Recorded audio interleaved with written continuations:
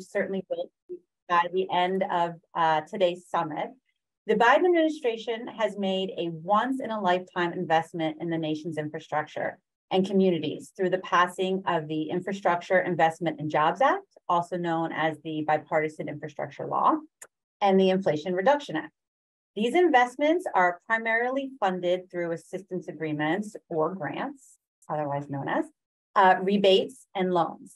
The Environmental Protection Agency has always had a robust grant program open to our state and tribal partners, nonprofits, and institutes of higher education, but the opportunities that these two laws afford are truly historic. Today, we're going to share with you how to find, apply for, and manage federal grants. While some of the information presented today is specific to EPA and EPA grants, much of what we share can be applied for seeking and applying to other federal agencies and their grant programs as well. So today's session will be presented by two talented EPA Region 3 grant specialists who award and administer EPA grants on a daily basis and are truly experts in this topic. So I'm so happy they're here with us today, Haley McAlpine and Baseemah Patterson. So I'd like to turn the mic over to Haley to kick off our session. Great, thanks, Jackie. My name is Haley McAlpine. As Jackie said, I'm a grant management specialist here at EPA Region 3, and I will get us started today. So I wanted to start off by going over today's agenda with everyone. I'll present on how to find and apply for EPA grants and give you some tips on how you can stay informed. Then I'll hand it over to my colleague, Baseemah Patterson, who will walk us through the application and award process, give us some insight on how you can create a budget detail, and offer some best practices for grant management. At the end of today's session, we should have about 10 or 15 minutes for Q&A. I know it's going to be a lot of information and it'll probably raise a lot of questions. So I encourage you to please put your questions in the chat as you think of them, and we'll do our best to answer all the questions at the end of today's session. I should also note that this slide deck is packed full of live links. It's going to be a great resource for you to use going forward when you're looking for grants and hopefully managing your successful grants. So this slide deck, as well as a recording of today's presentation, will be available on the EPA Region 3 website in a few weeks. So please check back for that. Without further ado, let's get started and learn about how to find and apply for EPA grants. So before we get too deep into the content, I wanted to let you know that because we only have about 60 minutes with you today, some of what we talk about might be a little bit brief or a high-level overview, but don't let that deter you. EPA has a ton of phenomenal grant-related resources that are available for you today.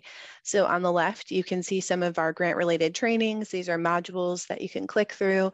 And on the right are the EPA grant-related webinars. You might notice that several of these webinars have actually been released within the last 2 months. So this is really current, up-to-date information that's going to be super helpful, offering a deeper dive on some of the more complicated topics in grant management. So just to give you a general overview of what the application process looks like at EPA, it all starts with an EPA program office preparing a funding opportunity, i.e. an announcement of an open grant round. They'll post that open funding opportunity to grants.gov, where folks like you will be able to apply. At the close of the application period, EPA will take all of the applications they've received, they'll evaluate those applications and make some decisions. Those successful applicants will be issued EPA grant awards. So I'm sure you're wondering, how do I get to that finish line and be one of those successful applicants? That all starts with finding an open funding opportunity. So if you're new to EPA grants or just new to federal grants in general, and you want general information about the types of programs we offer, I would suggest that you head on over to sam.gov and peruse our assistance listings. Some of you might know these as the CFDA, or the Catalog of Federal Domestic Assistance. It's the same thing. The federal government recently rebranded the CFDA as assistance listings. So these are not open funding opportunities, but instead they'll give you a really great overview of the different types of grant programs EPA has to offer. They'll tell you the types of projects that these programs fund, the eligible entities, and more. We also have a great link here to just a general list of the EPA competitive grant programs. So if you're just starting out, you're looking for information, sam.gov is a great place to start. So when you're ready to actually start applying for grants, you'll want to look for open funding opportunities. The best place to start is grants.gov. You'll be able to see all funding opportunities, not only for EPA, but for all federal agencies. And these funding opportunities will tell you the application requirements, deadlines, and more. Grants.gov is also the website where you're actually going to be submitting your application. For those of you that might be a little more familiar with EPA, you know some about the program offices that we have here. You might think, hey, we have a project in our community that the Office of Air and Radiation might be able to help us fund. You could keep an eye on the Office of Air and Radiation's website, where they will also post all of their open funding opportunities. But anything that's posted on the program office website will also be posted on grants.gov. So if you're looking for more of a one-stop shop type of place, grants.gov is going to be the place to go. So let's take a look. On your screen here, you can see a screenshot of the grants.gov homepage, and we have two tabs highlighted here for you. The first is the Search Grants tab. That's actually where you're going to be looking for open funding opportunities. You can use a variety of different search filters to help whittle down a list of opportunities that you might be able to apply for. You'll also see that we have the Connect tab highlighted here. The Connect tab is where you'll be able to sign up for the free grants.gov subscription service. These notifications will let you know of any new funding opportunities that might open up, if any funding opportunities you're interested in have been modified. It's a great service, and I'll talk about a little bit more about it in a few slides. So let's get started with the Search Grants tab. Okay, so when you click on that tab, this is the screen you'll see. You'll get maybe an overwhelming amount of funding opportunities to sift through, and that's where these search filters are going to come in really handy. So you can search by keyword. If you happen to know the funding opportunity number or the assistance listing number, you can certainly search that way. But if you're looking for a more general list of funding opportunities and you know you want to work with EPA, I would suggest that you use that agency filter down at the bottom left. If you search by all Environmental Protection Agency grants, you'll get a short list of all of the EPA funding opportunities that are open today. I do want to give a word of caution against using the eligibility filter. While it might seem to make total sense if you're a city or township government, for instance, to click that box and only look for opportunities that city or township governments are eligible to apply for. However, EPA will generally use other as the eligibility type, and that other could include a variety of organization types, including city and township governments. So if you use an eligibility filter, you might inadvertently filter out some opportunities you actually are eligible to apply for. So definitely try the agency filter, stay away from the eligibility filter. Okay. So let's talk a little bit about how to read these funding opportunities. You get your short list of EPA funding opportunities and you can click through them. And each funding opportunity is going to have a set of unique, specific instructions. If you've read one, you have not read them all. Each one is a little bit different. So we encourage you to please read these very carefully and closely so that you understand what's expected of you as an applicant. These announcements will include the eligibility information, deadlines, application content, the review criteria that the program office will use to make selections, and more. It's important to note that many of these funding opportunities are only open for 45 days. So for our government and nonprofit partners out there, I think you'll know that 45 days sometimes is not a lot of time. Oftentimes it feels like the blink of an eye. So it's important that you check grants.gov often, sign up for those subscriptions so that you can be notified when new opportunities open up, so you can have that full 45-day application period. I also wanted to note that EPA will occasionally modify funding opportunities. So maybe they'll push the deadline back, or they'll clarify some of the requirements. Any modification to a funding opportunity is posted on grants.gov. And if you sign up for those grants.gov notifications, you will be notified if a funding opportunity you're working on has been modified. So again, use that Connect tab, sign up for the notifications. They're going to be super helpful. Okay, let's look at a real life funding opportunity. So this is an open funding opportunity offered through EPA right now. You can see that this opportunity is open until June 20th. So we wanted to give you kind of a live example to look at. On the left-hand side, you'll see a lot of information about the type of grant it is, how many awards the program office is expecting to make this grant round, and if there's a cost share requirement. On the right, you'll be able to see a lot of information, including information that will tell you if this posting has been modified, which in this case it has. That version says Synopsis 2. That's an indicator that this is the second iteration.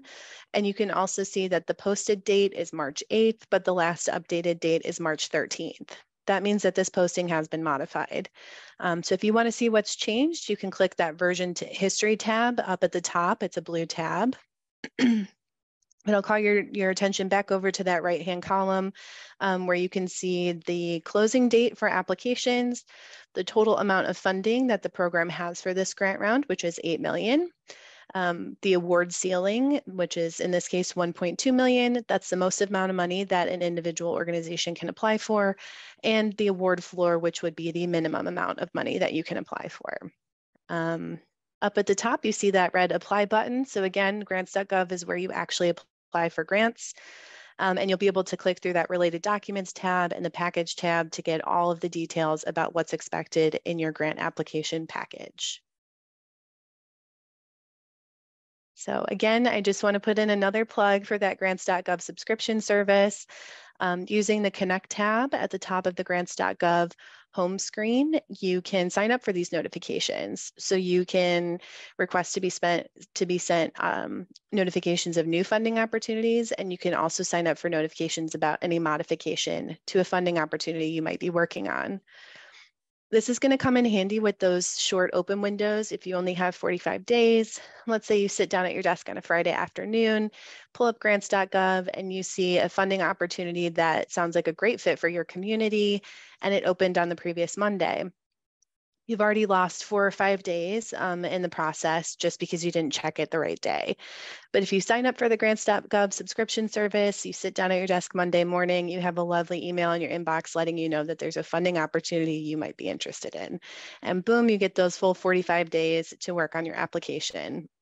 So if you are serious about your grant searching endeavor, I highly recommend utilizing this subscription service through grants.gov. Okay, I want to take a minute to pause and give you a very critical piece of information. Before you can apply for any open funding opportunity, you have to be registered in both sam.gov and grants.gov. Registration for these websites can take about 30 days to process. So again, if that funding opportunity is only open for 45 days, you're losing a lot of time just trying to get registered. So with that said, I recommend that you go ahead and get your organization registered in sam.gov and grants.gov today. Even if you're not applying for a grant today, tomorrow, next week, next month, at least these registrations are in place and ready for you when the right opportunity opens up. So let's talk a little bit about registering for sam.gov. You do have to register for sam.gov first. And part of that registration will assign your organization a UEI. That's a unique entity identifier. Some of you might be familiar with DUNS numbers. DUNS numbers were replaced with UEIs in the last couple of years. So DUNS are out, UEIs are in, and you all need one if you want to apply for an EPA grant. Some of your organizations might actually have a UEI and not a sam.gov registration. You will need both. So after today's summit, I would suggest you do a little bit of organizational digging and see if you have a UEI and a sam.gov registration. If not, go ahead and get started with that. Okay. And then just a little bit about registering for grants.gov. So again, grants.gov is federal agency-wide service. It's not specific to EPA. So we do have a link here to a really good video that will walk you through the registration process. But if you have any questions or concerns or confused about that, we recommend that you reach out to the grants.gov help desk and they can give you a hand in helping get your organization registered with grants.gov. So again, register with sam.gov first and then grants.gov, and then you are ready to apply for open EPA funding opportunities. Okay, So after you're all registered and you're embarking on an application process, you might have a couple of questions about how you can communicate with EPA during the open application period. Because EPA strives to make sure that all of our competitive grant rounds are run fairly and ethically, giving all organizations an equal opportunity to receive funding, we are restricted in the way we're able to communicate with applicants. So EPA can answer questions about eligibility. If you're not sure if your organization is eligible to apply for a grant, you can absolutely reach out to the point of contact on the funding opportunity to find out. If you're looking for some clarity on some administrative aspects of the proposal, EPA can help you there. EPA can also respond to requests for clarification of the opportunity. So like we saw with that funding announcement that had been modified, it was like they were likely the result of a clarification that EPA wanted to issue for all applicants to see. So if the funding opportunity is going to be modified, a clarification will be issued. It will be modified for everyone and posted on grants.gov. Some things that EPA cannot do. So we cannot help you write your grant application, nor can we review or comment on grant applications. We can also not provide any information about the evaluation process outside of what's already listed on that funding opportunity. And finally, we can't provide any one organization with a competitive advantage over another. We want to make sure that everybody has the same shot. Okay, so you've applied. What now? Your blood, sweat, and tears went into that application. You hit submit. It's out in the grants.gov ether. What happens next? So after the close of the application date, the EPA program office will review all of the applications. They'll score them using an established scoring criteria and make some selections on who they'd like to fund. Those applicants who are found ineligible or are not selected for funding do have 15 days to request a debrief. We highly recommend that you take advantage of this debrief. You'll be able to hear what the strengths of your application were and also what some of the weaknesses were or the areas that you could improve upon for next time. This will set you up well when you come to reapply next year. You'll know not to make some of the same mistakes that you might have made with your first application. Those applicants that are successful, yay, you will be notified and instructed on your next steps. But I do want to give a word of caution here. That selection notification is not your green light to start work. There is a secondary review process that happens after applications are selected for funding. You'll be working with your grant specialist and your project officer.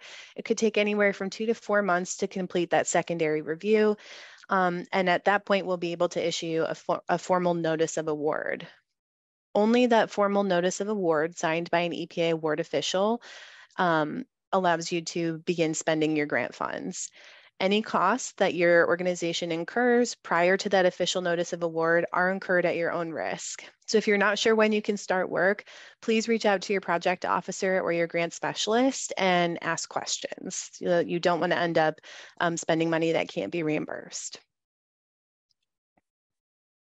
Okay. And then I just wanted to speak for a moment to our nonprofit partners out there that are applying for grant funds that exceed $200,000. If you are successful and you receive a grant award that exceeds $200,000, you are required to go through the pre-award certification process with EPA. This process is designed to make sure that all of our nonprofit recipients have the adequate administrative systems in place to be able to successfully manage their EPA grant funds. This process is initiated after that selection notification, but before we can make your official award. So EPA will reach out to you to work through that process. Super important that you are responsive, timely, and thorough with your replies back to EPA during this process. As Jackie noted, we are granting out historically high levels of funding right now, which means that the pre-award certification process might take a little bit longer than usual. So your timely and thorough responses will go a long way to helping us move that process along a little more quickly. If you have questions about pre-award certification, we do have a link to the pre-award certification website at the bottom. And EPA also launched a really great technical workshop on this process just last month. So we have a link to that as well. Okay, so that was a lot of information, a lot of detail, and not a lot of time. So we wanted to offer you these key takeaway segments after each section of today's presentation, so that if your head is spinning, you're trying to figure out what was important to remember. These are some of the main points to take home with you today. If you're looking for just general grant program info, you'll want to look at the assistance listings on sam.gov. When you're ready to find and apply for open funding opportunities, you'll head over to grants.gov. You need that sam.gov and grants.gov registration in place before you can submit any applications, and that can take up to 30 days, so go ahead and get started now. If you are successful with your application, that notice of selection is not your green light to start work. You need to wait until you get your official grant award. And finally, nonprofit partners will be, with awards over $200,000, will be required to go through pre-award certification. Oops. Okay, so now I'd like to offer you some tips and tricks on how you can stay informed about all things EPA grants. The best resource out there is to sign up for the EPA Grants Update Listserv.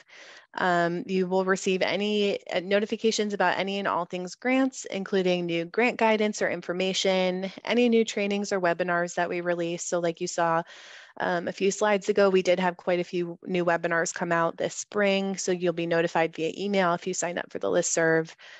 You'll also be notified of any changes in grant management requirements and any other pertinent general grants information. So we do have a link there to the listserv if you're interested in registering. Again, I wanted to call your attention over to the variety of grant trainings and webinars that EPA has available to you now. On the left are those grant-related trainings. These are modules that you click through, kind of like an online class. And then on the right-hand side, we do have our webinar series. Okay, and then just a few more resources. If you're interested in learning more about the competition process, we have a link there. If you have questions about grants.gov, we have a variety of resources on the left-hand side of your screen. And then finally on the right, we have information about our RAINs. That is the recipient applicant information notice. So these could include new guidance, new policy changes, important information about grants management. And those are also communicated via that listserv. So if you don't want to have to keep checking different websites, go ahead and register for the listserv and it'll all come straight to your inbox.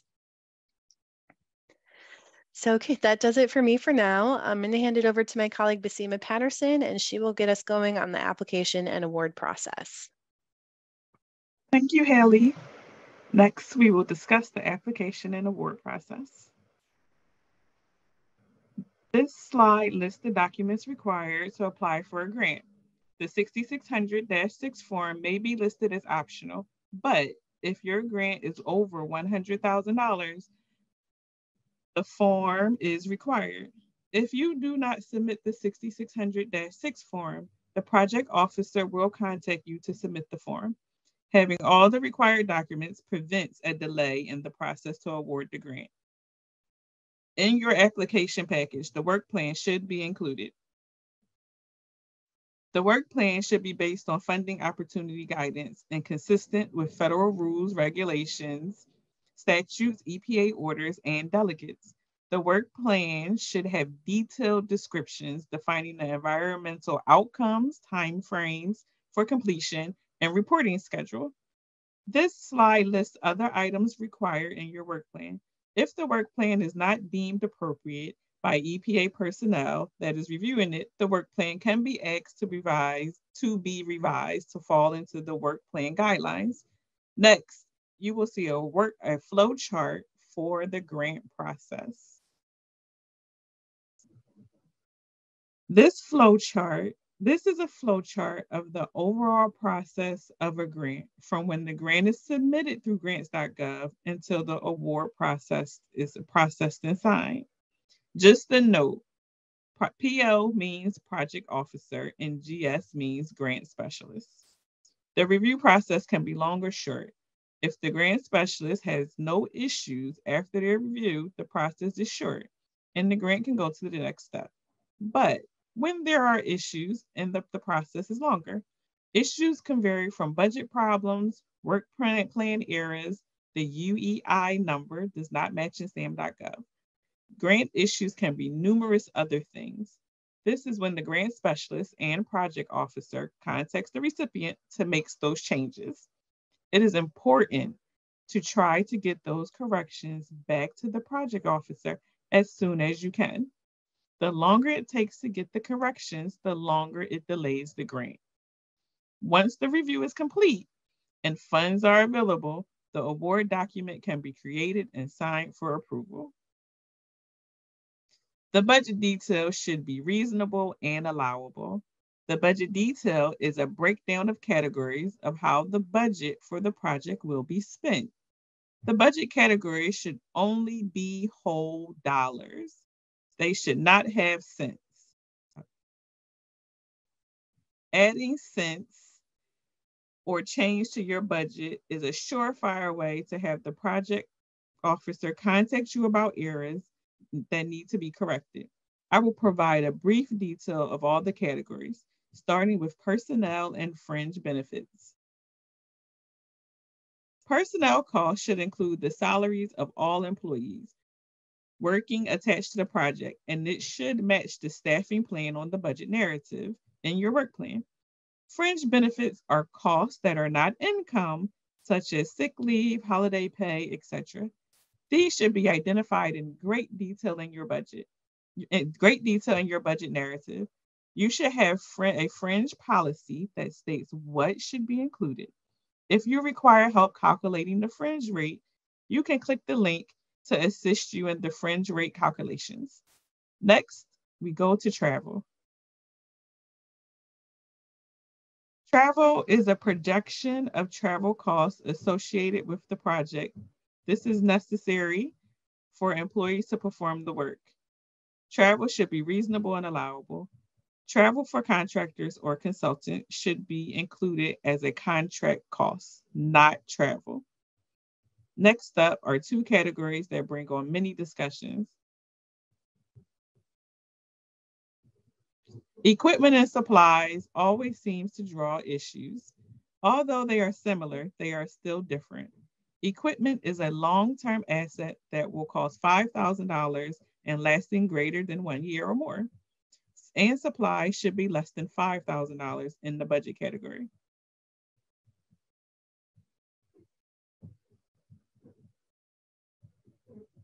Contractual services are those services to be carried out by an individual or organization other than the recipient that has established a contractual relationship.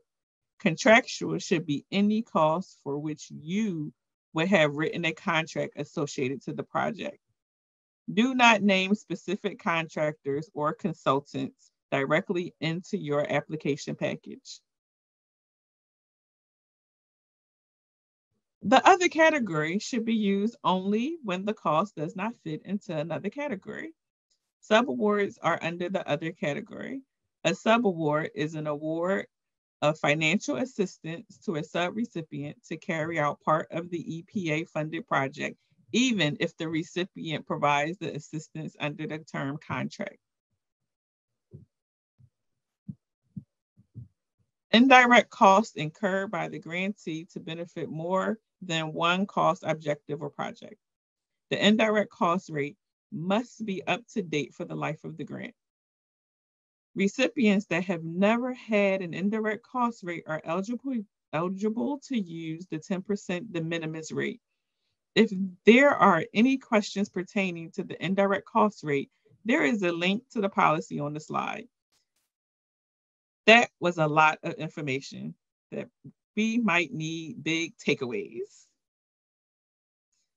If by chance you missed something important, here are some key takeaways. I cannot emphasize this point more. Double check your math. Whole dollar amounts are your friend. No cents. Provide a detailed budget narrative with breakdowns for costs. Don't name specific contractors or consultants directly in your application package. This leads us to some best practices for grants management. Practice makes perfect. Here are some best practices for grants management. Congratulations! You are receiving your award. What now? When you receive your award, grant award via email, there are things you should know. The recipient accepts the terms of award within 21 days after the EPA award or amendment, or not filing a notice of disagreement with the award terms and conditions within 21 days after the EPA award mailing date. Next, we talk about the terms and conditions. You know those commercials, and at the end of the commercial, they tell you all the side effects and terms of whatever they are endorsing. Well, at the end of your award are the terms and conditions. Unlike the commercial, you can and should read through them. The terms and conditions will tell you all you need to know about reporting requirements, drawdowns, audit requirements, and more. It is your job to become familiar with the terms and conditions. Ignorance is not an excuse for non-compliance. You ever say to someone, well, I didn't know. In this case, that's not a good reason. The terms and conditions come with each grant award. There is no excuse not to know. If you have questions about your terms and conditions, you can reach out to the project officer or grant specialist with questions. Their contact information is on the grant award. Also, drawing down funds is considered accepting the terms and conditions. Now that you have accepted your grant and you know the terms and conditions, how do you get the money? That's what we will discuss next. You apply for the grant. You have your grant award. Now you want the grant funds to do the work. Show you the money, right? Grant funds must be drawn down from ASAP. When you draw down from ASAP, you should draw for the amount you need on an immediate cash basis. Do not draw all the money at the same time. It will raise a red flag. Administrative and programmatic reporting is required. They are listed in the terms and conditions. Subawards over $30,000 must be reported to fsrs.gov.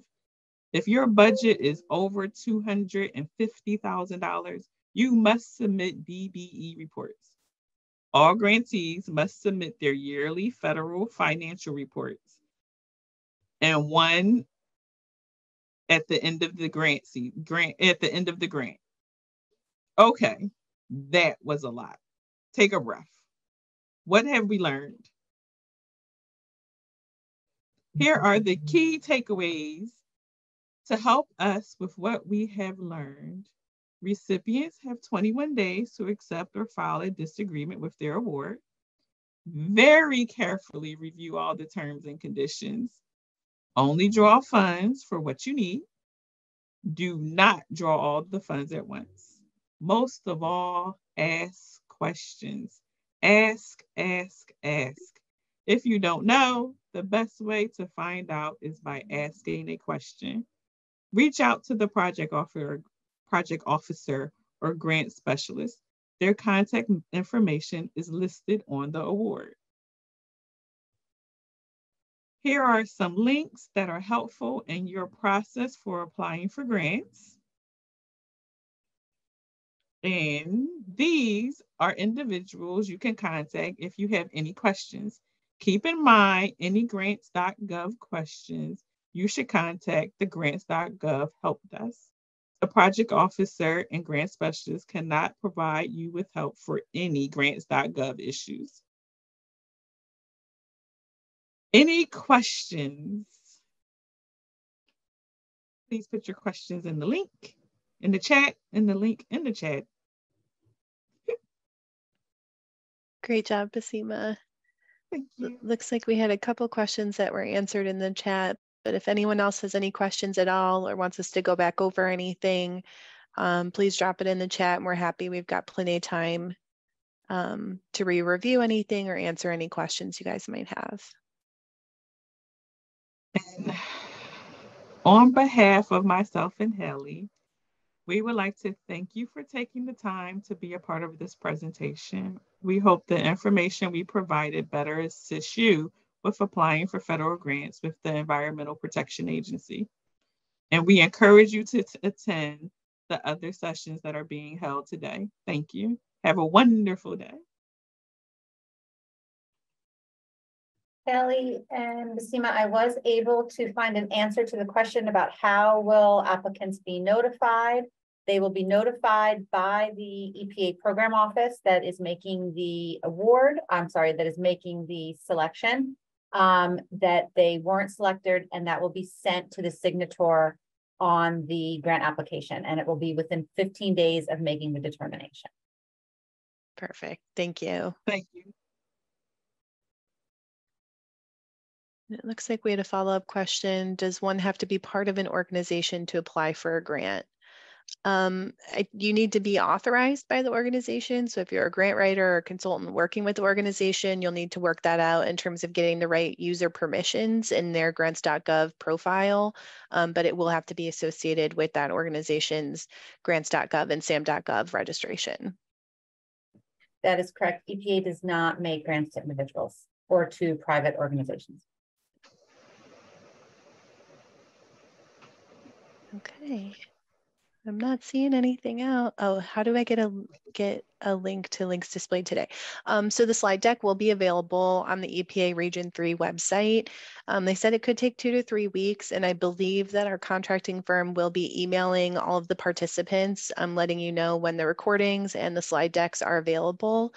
If for some reason you don't get that email or you don't hear from them, you can reach out to us via email. I'm going to drop my email address in the chat.